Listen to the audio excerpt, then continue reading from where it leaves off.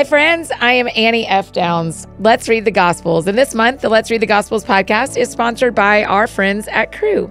The Gospels are the first 4 books of the New Testament in the Bible, Matthew, Mark, Luke, and John. These are the stories of Jesus Christ's life on earth, the friendships, the parables, the sacrifices, the meals, the miracles. Each month here on Let's Read the Gospels, we're reading all 4 books. So go ahead, subscribe today. Join us as we read the Gospels together. So here's how this works. Most days, I read 3 chapters to you, but today we're actually only going to read 2. That way we finish in 30 days. We stay in the same book every day. So I'm going to read 2 chapters of Matthew 2 today. You can listen or read along in your own Bible, and then I'll pray. And that's it. Today is May 9th, day 9, and I'll be reading Matthew chapters 25 and 26. And this month I'm reading from the CSB version. Matthew 25. At that time, the kingdom of heaven will be like 10 virgins who took their lamps and went out to meet the groom. 5 of them were foolish and 5 were wise. When the foolish took their lamps, they didn't take oil with them, but the wise ones took oil in their flasks with their lamps. When the groom was delayed, they all became drowsy and fell asleep. In the middle of the night, there was a shout, "Here's the groom, come out to meet him." Then all the virgins got up and trimmed their lamps. The foolish ones said to the wise ones, "Give us some of your oil because our lamps are going out." The wise ones answered, "No, there won't be enough for us and for you. Go instead to those who sell oil and buy some for yourselves." When they had gone to buy some, the groom arrived, and those who were ready went in with him to the wedding banquet, and the door was shut. Later, the rest of the virgins also came and said, "Master, Master, open up for us." He replied, "Truly, I tell you, I don't know you. Therefore be alert, because you don't know either the day or the hour. For it is just like a man about to go on a journey. He called his own servants and entrusted his possessions to them. To one he gave 5 talents, to another 2 talents, and to another 1 talent, depending on each one's ability. Then he went on a journey. Immediately the man who had received 5 talents went, put them to work, and earned 5 more. In the same way, the man with 2 earned 2 more. But the man who had received 1 talent went off, dug a hole in the ground, and hid his master's money. After a long time, the master of those servants came and settled accounts with them. The man who had received 5 talents approached, presenting 5 more talents, and said, "Master, you gave me 5 talents. See, I've earned 5 more talents." His master said to him, "Well done, good and faithful servant. You are faithful over a few things. I will put you in charge of many things. Share your master's joy." The man with 2 talents also approached. He said, "Master, you gave me 2 talents. See, I've earned 2 more talents." His master said to him, "Well done, good and faithful servant. You are faithful over a few things. I will put you in charge of many things. Share your master's joy." The man who had received 1 talent also approached and said, "Master, I know you. You're a harsh man, reaping where you haven't sown and gathering where you haven't scattered seed. So I was afraid and went off and hid your talent in the ground. See, you have what is yours." His master replied to him, "You evil, lazy servant. If you knew that I reap where I haven't sown and gather where I haven't scattered, then you should have deposited my money with the bankers, and I would have received my money back with interest when I returned. So take the talent from him and give it to the one who has 10 talents. For to everyone who has, more will be given, and he will have more than enough. But from the one who does not have, even what he has will be taken away from him. And throw this good-for-nothing servant into the outer darkness, where there will be weeping and gnashing of teeth. When the Son of Man comes in his glory and all the angels with him, then he will sit on his glorious throne. All the nations will be gathered before him, and he will separate them one from another, just as a shepherd separates the sheep from the goats. He will put the sheep on his right and the goats on the left. Then the king will say to those on his right, "Come, you who are blessed by my Father, inherit the kingdom prepared for you from the foundation of the world. For I was hungry, and you gave me something to eat. I was thirsty, and you gave me something to drink. I was a stranger, and you took me in. I was naked, and you clothed me. I was sick, and you took care of me. I was in prison, and you visited me." Then the righteous will answer him, "Lord, when did we see you hungry and feed you, or thirsty and give you something to drink? When did we see you a stranger and take you in, or without clothes and clothe you? When did we see you sick or in prison and visit you?" And the king will answer them, "Truly, I tell you, whatever you did for one of the least of these brothers and sisters of mine, you did for me." Then he will also say to those on the left, "Depart from me, you who are accursed, into the eternal fire prepared for the devil and his angels. For I was hungry, and you gave me nothing to eat. I was thirsty, and you gave me nothing to drink. I was a stranger and you didn't take me in. I was naked and you didn't clothe me, sick and in prison and you didn't take care of me. Then they too will answer, Lord, when did we see you hungry or thirsty or a stranger or without clothes or sick or in prison and not help you? Then he will answer them, truly I tell you, whatever you did not do for one of the least of these, you did not do for me. And they will go away into eternal punishment, but the righteous into eternal life. Matthew 26. When Jesus had finished saying all these things, he told his disciples, you know that the Passover takes place after 2 days, and the Son of Man will be handed over to be crucified.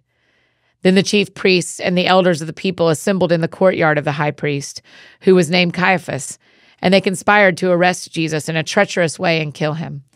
Not during the festival, they said, so there won't be rioting among the people.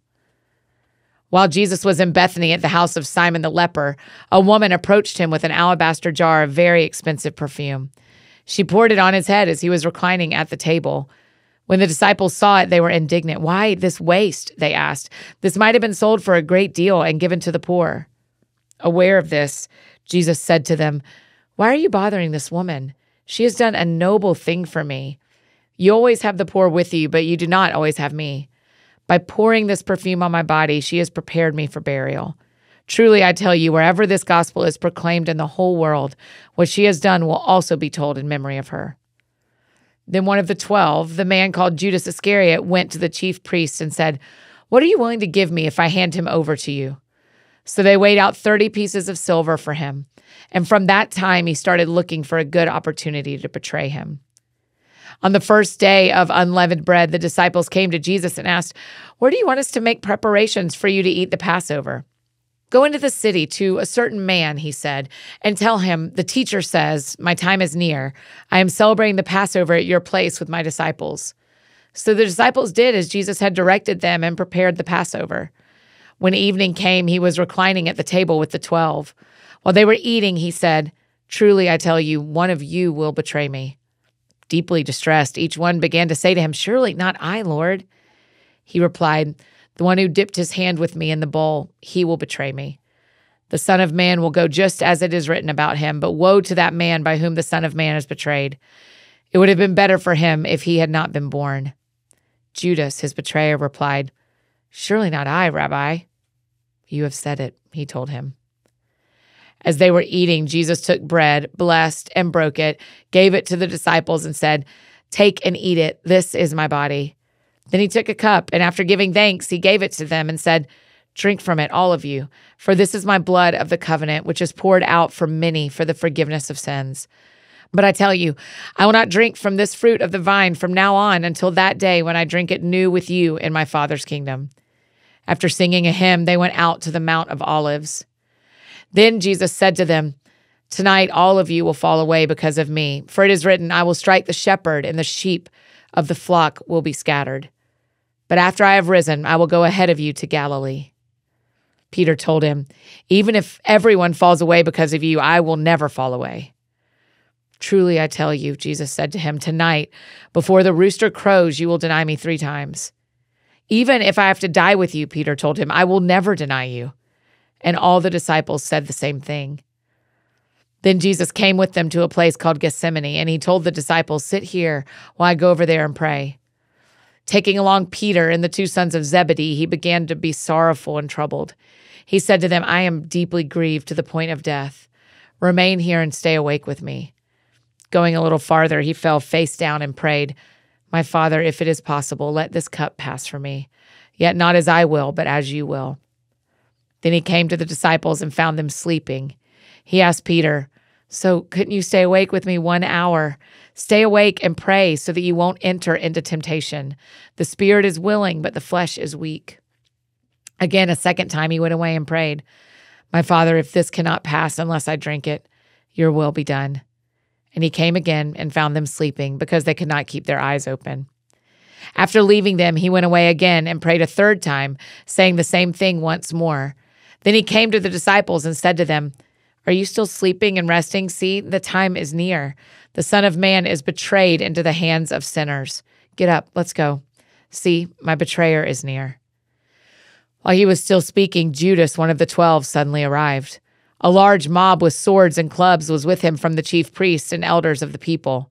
His betrayer had given them a sign. The one I kiss, he's the one. Arrest him. So immediately he went up to Jesus and said, Greetings, Rabbi, and kissed him. Friend, Jesus asked him, why have you come? Then they came up, took hold of Jesus, and arrested him. At that moment, one of those with Jesus reached out his hand and drew his sword. He struck the high priest's servant and cut off his ear. Then Jesus told him, put your sword back in its place, because all who take up the sword will perish by the sword. Or do you think that I cannot call on my Father, and he will provide me here and now with more than 12 legions of angels? How then would the scriptures be fulfilled that say it must happen this way? At that time, Jesus said to the crowds, have you come out with swords and clubs as if I were a criminal to capture me? Every day I used to sit teaching in the temple, and you didn't arrest me. But all this has happened so that the writings of the prophets would be fulfilled. Then all the disciples deserted him and ran away. Those who had arrested Jesus led him away to Caiaphas, the high priest, where the scribes and the elders had convened. Peter was following him at a distance, right to the high priest's courtyard. He went in and was sitting with the servants to see the outcome. The chief priests and the whole Sanhedrin were looking for false testimony against Jesus so that they could put him to death, but they could not find any, even though many false witnesses came forward. Finally, two who came forward stated, this man said, I can destroy the temple of God and rebuild it in 3 days. The high priest stood up and said to him, don't you have an answer to what these men are testifying against you? But Jesus kept silent. The high priest said to him, I charge you under oath by the living God, tell us if you are the Messiah, the Son of God. You have said it, Jesus told him, but I tell you, in the future, you will see the Son of Man seated at the right hand of power and coming on the clouds of heaven. Then the high priest tore his robes and said, he has blasphemed. Why do we still need witnesses? See, now you've heard the blasphemy. What is your decision? They answered, he deserves death. Then they spat in his face and beat him. Others slapped him and said, prophesy to us, Messiah. Who was it that hit you? Now Peter was sitting outside in the courtyard. A servant girl approached him and said, you were with Jesus, the Galilean, too. But he denied it in front of everyone. I don't know what you're talking about. When he had gone out to the gateway, another woman saw him and told those who were there, this man was with Jesus the Nazarene. And again, he denied it with an oath. I don't know the man. After a little while, those standing there approached and said to Peter, you really are one of them, since even your accent gives you away. Then he started to curse and to swear with an oath, I don't know the man.